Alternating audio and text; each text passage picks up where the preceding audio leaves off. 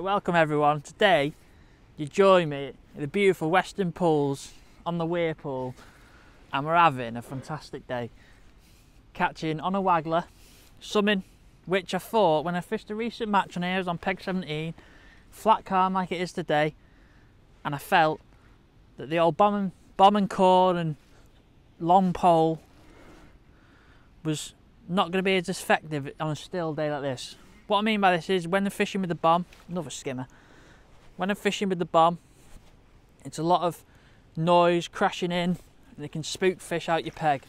So what I thought is I'd come down, have a little go with a waggler, show two different approaches of how to attack your peg, whether it's a pleasure session or you're fishing in the match, and we're catching some great fish. We've had a big skimmer, now we got another one just on the maggot line here, fishing two lines, but I'll explain that when we go through the setup.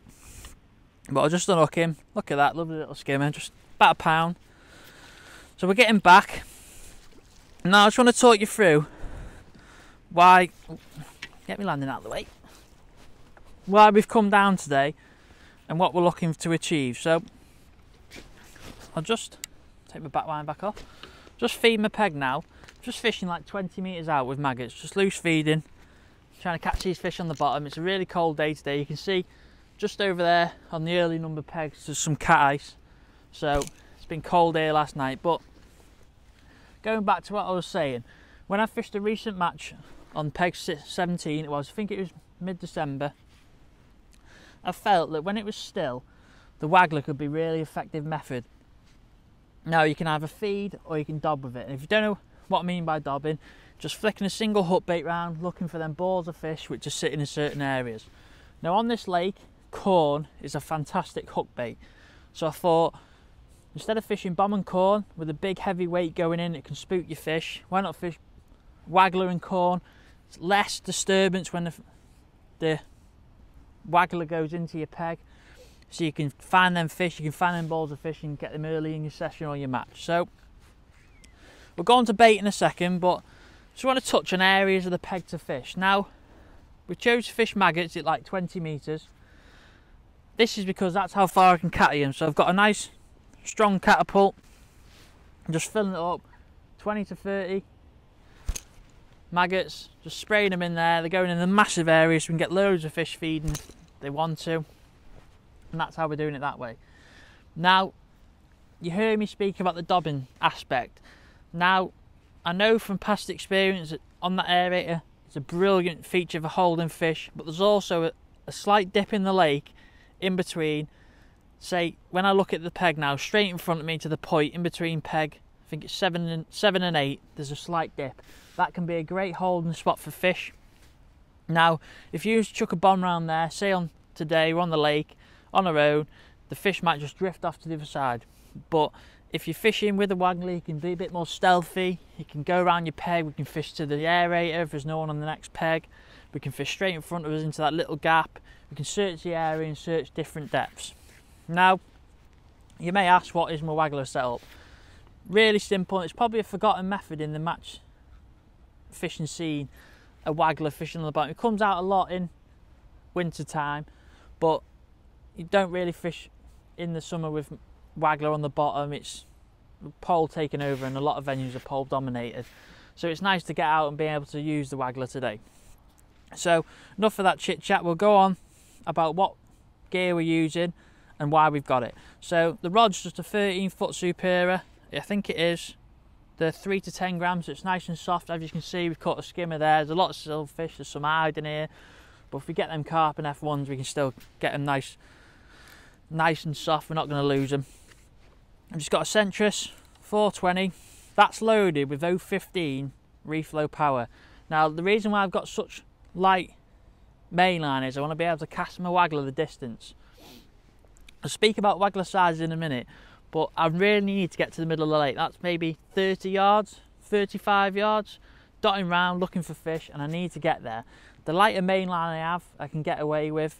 It allows me to chuck my waggler further and use lighter wagglers. Now 015 is nice and strong, we're not going to get broke. You're not going to get snapped on your main line. It's nice and robust. Also, the rod will do the work, so you're not going to pull out a fish and lose your snap your main line and hook length, stuff like that. Now, the actual setup of the Waggler is just really simple. I've just got a pellet Waggler attachment, one at the top, 3 underneath, then the attachment. Now the float, on the adaptation of the float, this is not my own. I won't say it's going to be, it's copied from Paul Holland's. You can match focus. If you want to see how to do this attachment, check that out. It's a brilliant watch, and it's an absolute brilliant way of adapting your Wagglers. For this one, I've got the shot under the float, just a little ring, 2 weights, crimped on, and that float is then shotted with 5 number 8s down the line, so I can chop and change the floats to size, but I don't have to take any of this shot off the bottom. I'm all going to have 5 number 8s down the line. Now I've just got a 5A Waggler on today because I'm chucking it away, chucking it in the middle of the lake, and then I'm fishing, reeling it back to that 20-metre line from catching on maggots. As I just spoke about then, I've got some number 8s down the line. This time, you might think, what shot have I used? Have I used shot or stots? Now, I always speak in my fishing, when I want to move the shot around, I look to use stots. They don't damage your line, they're nice and easy, and they won't make your line weak and stuff like that. You can move them around so freely. That's the advantage of them. Then I've just got a small chain swivel there, just my hook length on, then I've got a foot of 010 and a size 16 SFL. So it's just a really nice simple setup just to catch them fish on the bottom. But the advantages of it is when I want to change the depth, I can just change it with so much ease. I don't have to worry about sliding big AA shots along the line, which can cause damage. You don't want that on your main line. So when you get to your pegs, you might ask, do I fish dead depth? Do I come off the bottom? Do I fish a certain foot, 3 or 4 foot? Well, when fishing on the bottom, it's important to plumb the depth correctly. Now, if you haven't plumbed the depth correctly with the Waggler before, it's really simple. Literally, set your depth you think, which is going to be 6 foot. So I've set this Waggler to 6 foot at the start, and then all I've done is just popped on a 2 SSG shot right on my hook. This is because when this Waggler lands in the water, if I need to put a bit more line on, I won't see the Waggler. If I need to take a bit of line off, I'll see the Waggler. Then you can get it really accurate, so you've got about 3 or 4 inches on the bottom, 2, 3, 4 inches on the bottom. And all you want to do is, when you do that, make sure it's in the little hook up in the rod, and then mark where your depth is on the rod. So for me today, the depth is just the join of the top piece there. So I know if I slide that up there, put the top of the float just on the join of the top piece, I'm always fishing on the bottom. So like I said before, say if I wanted to fish off the bottom, I can just slide it down, no problem. I'm not worried. I can slide it back up to where I need to, just chase them fish around. So that's my setup. You can see where I've been fishing. Been fishing 20 metres of maggots. I'll just feed it again now, just to keep it topped up so we can try and catch one. Just nice and aggressive. Get the maggots out there as far as you can. That's ideal. But we also had a little go earlier, dobbing round on a piece of corn and some bread, trying to catch some carp. Now, we didn't have any luck with that. We're just going to have a little go again with that while we're on camera, just to see if we can catch one, catch a big nice carp. Now, just put this rod down. You might ask what bait we got with us. Now, you hear me speak about bread and corn. So I've just got the little punch kit. Got my bread in there to punch out. Now, with this, because you're casting a Waggler, I like to just do 2 punches, squeeze it together so it's nice and durable. Also, we just got some F1 corn in there, just nice and visible in this clear water. You can see it for miles, and it's really good bait on this lake in the winter time. And then we got some maggots here, some red maggots, nice and fresh, so we can fire them out and they all group nicely. So that's the setup. That's what we're trying to do today. Now let's get a bit of fishing done and see if we can catch some.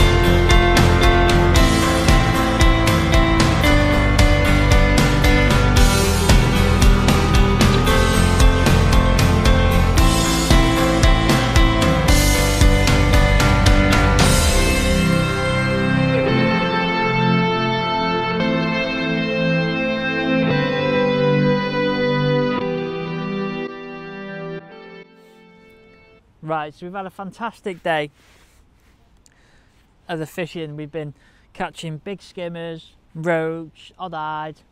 We've had a couple of F1s, we've even had some carp. So I just wanted to run you through what the best way to catch these fish is.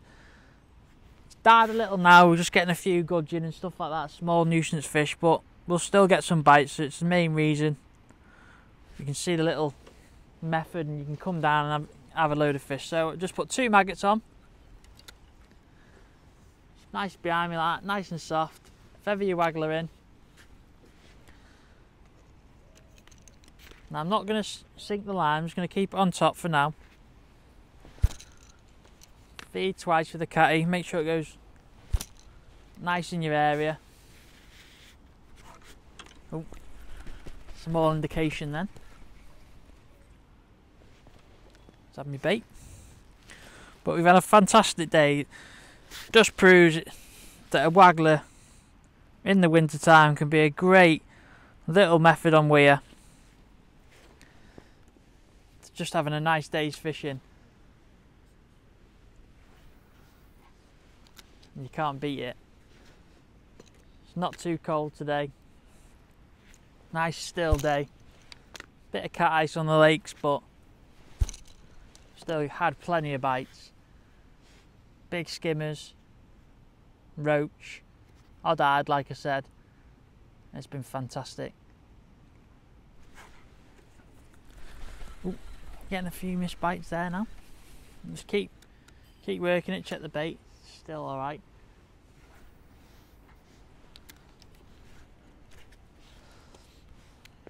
Just put my waggler down on my rest. Feed some maggots. Be ready to give it a nice firm strike. Nothing more satisfying when that float goes. Ooh, wasn't sure on that one. When that float goes and it's a nice big silverfish or an F1 or a carp. That's the feeling through the rod. Probably one of the best in fishing.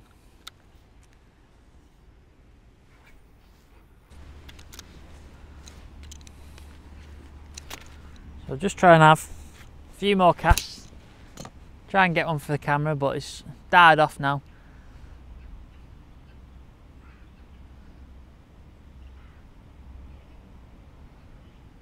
Hopefully we'll be able to nick one for you.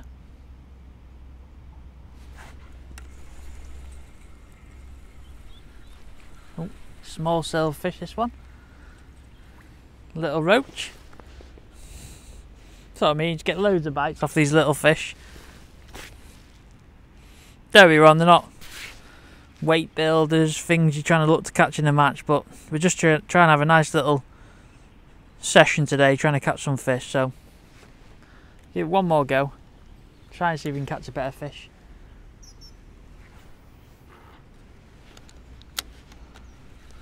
Try and correct the line, just make everything's not nice and straight and nice and tight. Keep that loose feed going in all the time.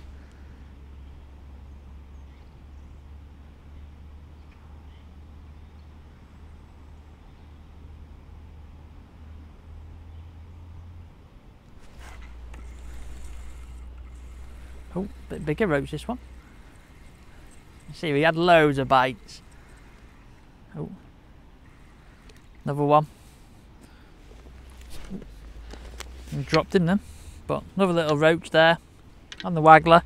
So we're just going to end it there now. I'm going to carry on fishing, keep catching, but hope you enjoyed a little rundown of what you can catch on a little pleasure session or even in a match if you wanted to on the weir pool. Run through the setup, areas I look to feed, how I feed them, and we've caught a few fish. So what more can you want from a day's fishing? So hope you enjoyed this video. Don't forget to like and subscribe, it really helps with the future videos and you guys enjoying the channel and you don't miss any future videos. And I'll see you on the bank soon. Cheers.